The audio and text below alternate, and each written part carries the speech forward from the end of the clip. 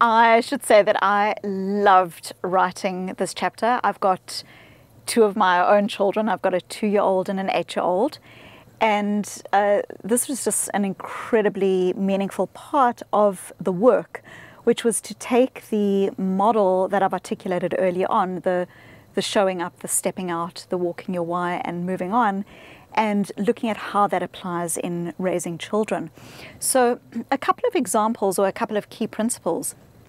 The first is that we know that being seen is just so incredibly important to children.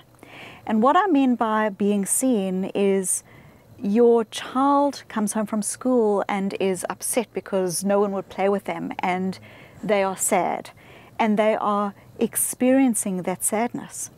And yet so often, with the best of intentions, we don't see or don't want to see, because it's difficult for us as parents to see, the heartache that that child is experiencing.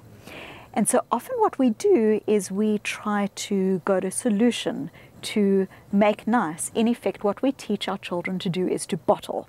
So we might do things like say to a child, no one will play with you at school. I'm so sorry. I'll play with you. Why don't we go bake cupcakes together? Okay? It's done with the best of intentions. I've done it. I'm guilty as charged. But what we do when we have that kind of interaction is we are encouraging our children to simply gloss over their emotional experience, and they are not being seen.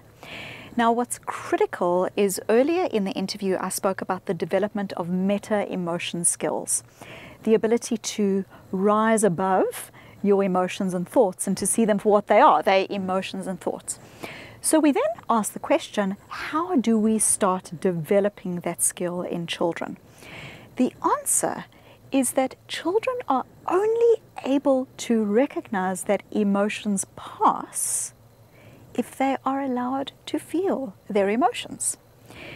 You only start realizing that you're more upset about something than everyone else in the boardroom if you, with your children and as a child, are allowed to experience an emotion and recognize that you're really upset about this, but none of your other 5-year-old friends are. Okay? So one of the first things that's really important in parenting is to be able to show up to your children's emotions and to help them to show up to their emotions, because that helps children to actually develop this meta-emotion skill of recognizing that emotions pass. Now, critically important, I don't mean dwelling on, ruminating, brooding on emotion. I mean helping children to see their emotions, to label their emotions, and for the child to start to develop a sense of, if I do A, I will feel better. If I do B, I will feel worse, rather than the parent trying to make things right for the child. You talk about autonomy, and one of the ones you say, for example, is you say minimize external rewards such as stickers, toys, sweets, or the cachet for doing things. So, you know, how do you build or create autonomous children? So autonomy is, I think, one of the most critical concepts, not just for children, but for individuals in organizations, okay? It's the idea as an individual that your actions are driven by something that you believe in and truly hold to be important. And in the exact same way as in organizations, just telling people to believe in the strategy because you tell them to doesn't allow for or engage in autonomous action. The same applies in children. We have become highly extrinsically motivated, and we use many extrinsic motivators in society. We give people, and children in particular, we might give them Smarties or M&Ms because they pee in a potty, or we have multiple sticker charts, and everything lands up being about checks and measures and external. And there is a massive body of research showing that children who do better in life are children who are able to start discerning what is important to them their own sense of pride because I peed in the potty, as an example, as opposed to I'm just doing it for the money or for the M&Ms. So in the book, one of the things that I talk about is ways that we can encourage autonomy in our children. And I give some examples around minimizing extrinsic reward, being able to give a rationale. There are times where you say to a child, you have to hold my hand when we cross the street. Okay, there are times where there is no choice. When there is no choice, accompanying the no choice with a thought out rationale, hold my hand when we cross the street because people will be able to see me and they can't see you, that is autonomy encouraging. The exact same in organizations. You cannot tell people to simply believe in something because you as the boss told them to.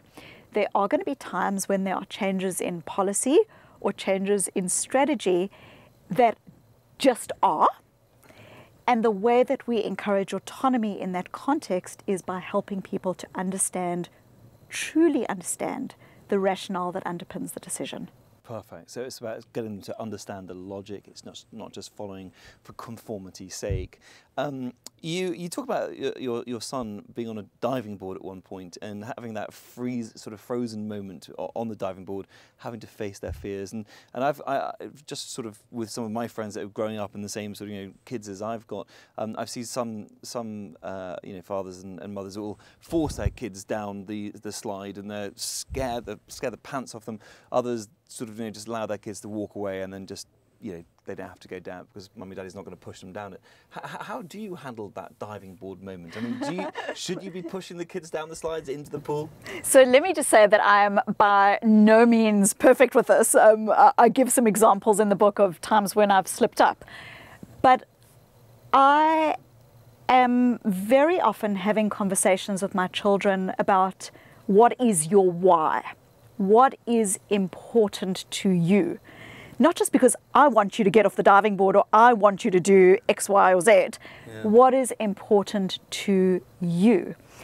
And with that example that I give about my child being really fearful, I could very easily have said to him, just dive, it'll be okay. Or, poor thing, you don't want to dive, it's fine, you don't have to.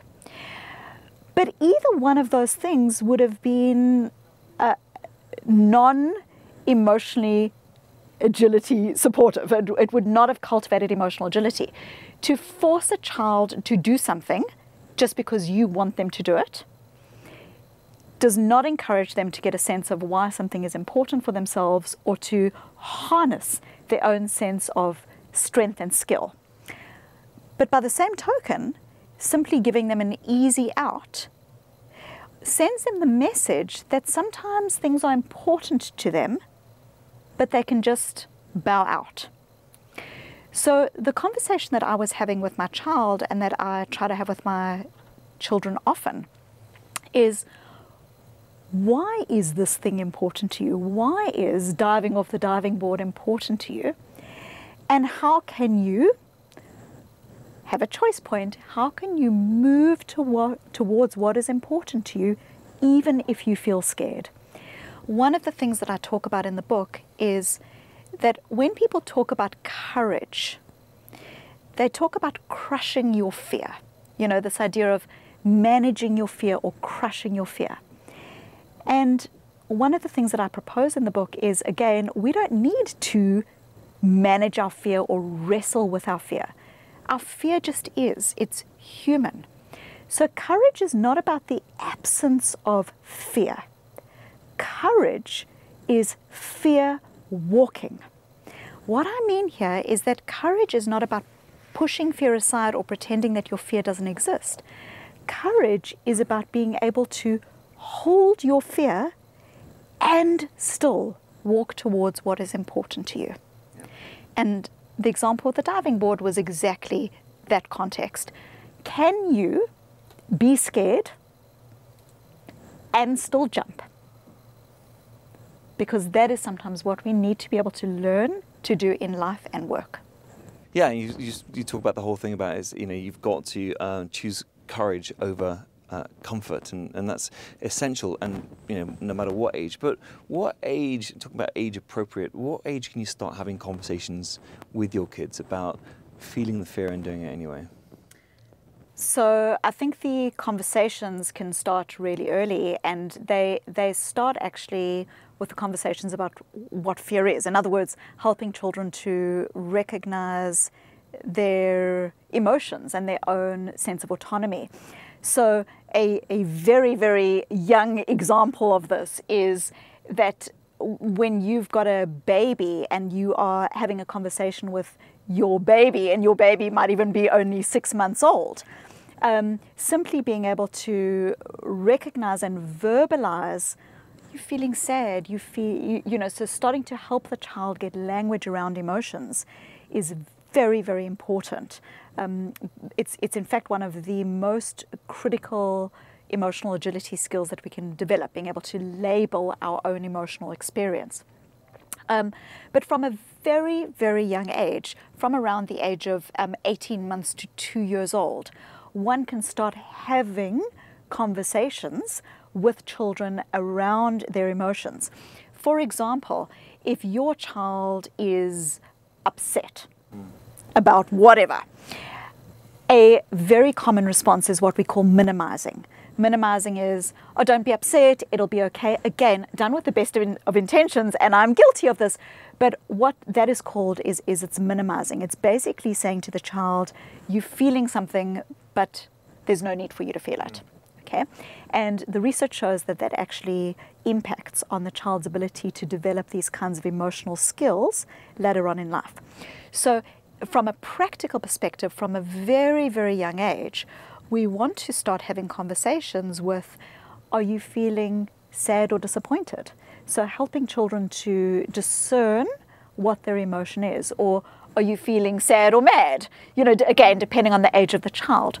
Again, at very, very young age, we know that children can start articulating what will help them to feel better. So instead of you running in and trying to make things right, Sophie, that's my daughter's name, I can see you really sad about the fact that you can't do X or Y. What would help you in this situation? Do you want some time to yourself? Do you want mommy to read you a book? Should we go for a walk together? My child is 2 years old, and she can tell me which of those things would be most helpful to her. So what we want to start doing is at that very young age, helping children to develop language around emotions, and also helping children to develop what we call emotional self-efficacy. And that is the idea that I can exert some choice in this situation, and that my choice matters. Right, so never underestimate the little ones on coming up with their own solutions, even at the age of 2. Yeah, at a very young age, you might offer them a range of solutions and ask them to choose, whereas at an older age, the child can offer their own solutions. Yeah. Do you think things like, all kids are going to feel fear and anger and excitement and happiness and the whole range of emotions, but do you think the whole thing about the courage quotient, is that, because you talk about sort of choosing courage, not comfort, and do you think that is, some kids are just born courageous, or do you think you can lead them to be more courageous over their childhood and then into adult years? There's definitely personality predisposition around people's sense of risk-taking, for example. This is, clear in the research. But again, I think that one of the things that I love and find so passionate about the idea of emotional agility is that it doesn't matter who you are able to develop a sense of choice as to what it is that is important to you, and move towards that. And that might be regardless of your baseline level of courage around that particular activity. If it's important, can you walk towards the thing that matters? Perfect. And I suppose as we as adults, modelling is absolutely essential, isn't it? That's the key thing for our little kids growing up, is that we are actually being the emotional, intelligent people and parents we want to be. Correct. That what you're doing in this context is you are showing up to your children. You also being able to step out of and not be hooked by sometimes the emotions you might experience with them. That you're able to show them how you operate from a sense of what's important and values based to you, and even articulate them. Yeah. Articulate those values to your children, and then show them how you take action in ways that are concordant with that.